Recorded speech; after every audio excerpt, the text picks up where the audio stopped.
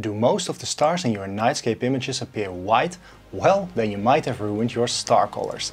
In this episode I'll show you how to get colorful stars in your astrophotos. Welcome back to the channel. This is Starscape. Contrary to what I used to believe myself, not all stars are white. They come in a variation of colors, ranging from blue to red. It actually depends on the temperature of the star. For example, our own star, the Sun, sits somewhere in the middle and it has a yellow color. So how do we get those beautiful colors into our photos then? Well, there are two moments to pay special attention to. And the first is during the shooting process itself. You don't want to overexpose your images. You want to take a deeper look into your histogram. And the second moment is when you are post-processing your image. You might want to introduce a star mask before you are going to stretch your data. Now let's take a deeper look into these 2 points. As astrophotographers, we try to gather as much light as possible because it's so dark, right? Well, yes, but consider this. The stars themselves are often very bright. So actually we are looking at a very high contrast scene.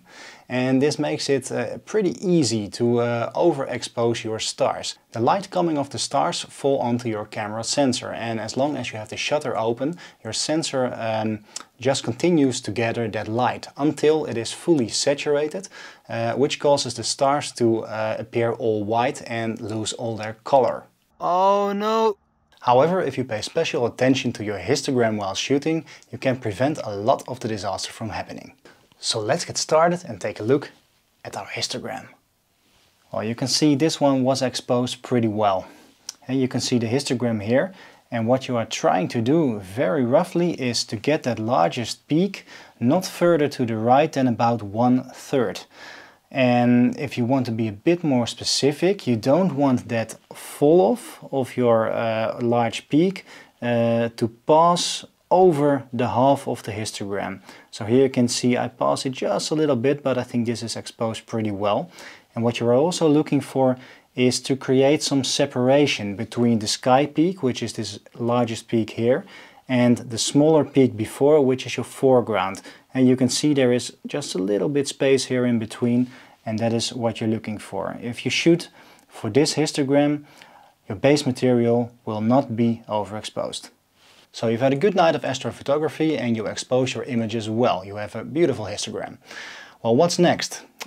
Well, you are going to post-process your images. And you might want to introduce a star mask here. And basically the moment where you want to introduce a star mask is after you have made some basic color adjustments in Lightroom and after you have stacked your results, if you have shot multiple exposures to stack them.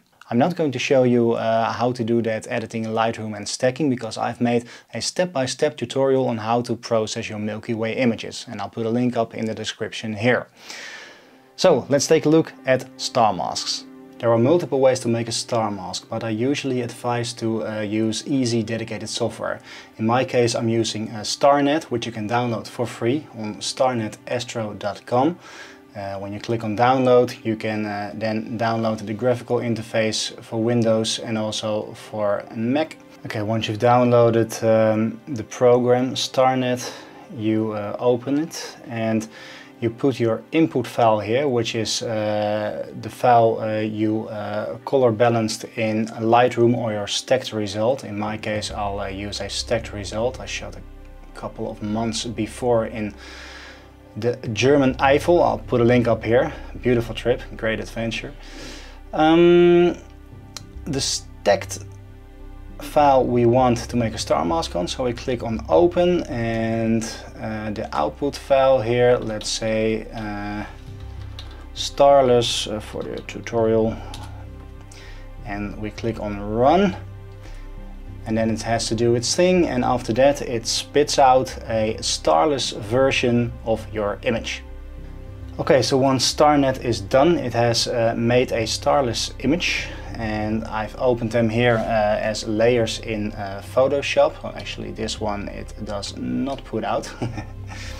This is our stacked result, and if we look to the starless version, it looks like this. So you can only see the nebulosity and the stars have disappeared.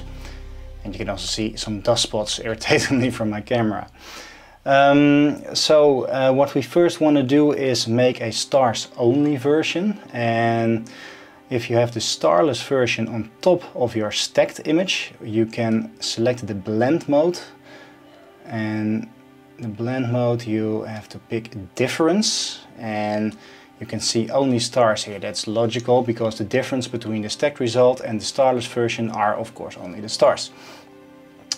Well, after that we want to stamp the visible layer, which you do with the Ctrl-Shift-Alt-E, and we can call this layer stars only, and for now we put the stars only to the background.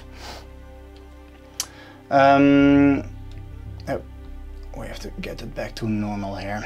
Okay, so what you want to do now is edit your starless version first to your liking.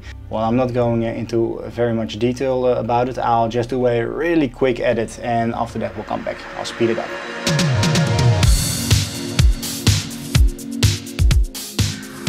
Okay, I've done a really rough edit of my nebulosity of the Milky Way here, and we'll call this layer well, let's just call it Milky Way. And what you want to do, you want to put back your stars in. But first let's take a look to our stars only layer. If we zoom in, you can see that there is indeed some color in our stars, but it's not really much yet. So we'll just edit this layer first to get a bit more color into the stars. We'll just saturate it a bit. Let's zoom in here so that we can check what is happening.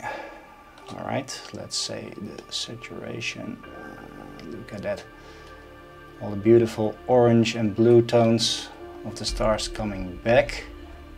Yes, beautiful. All right. Normally I advise you to also change the temperature a bit to tweak it, but I think this one the temperature is pretty well, ranging from blue to orange, which is the star color. Okay, I'm happy with this. I'm clicking OK, and now I have my stars only on top, and what you basically do is change the blending mode from normal to screen.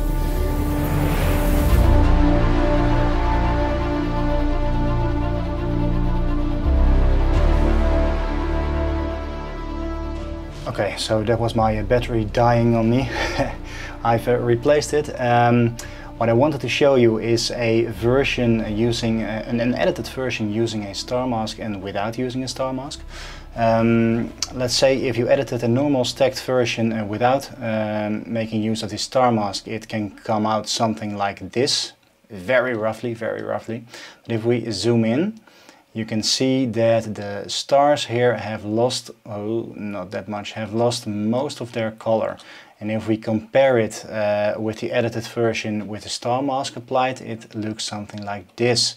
So you can see there's a lot more star color here in this star mask edited version than a normal edited version. There's also a big difference in star size, and normally I would do some star reduction on this version, but using a star mask, star reduction is most of the time not even necessary. So yeah, I think a big difference.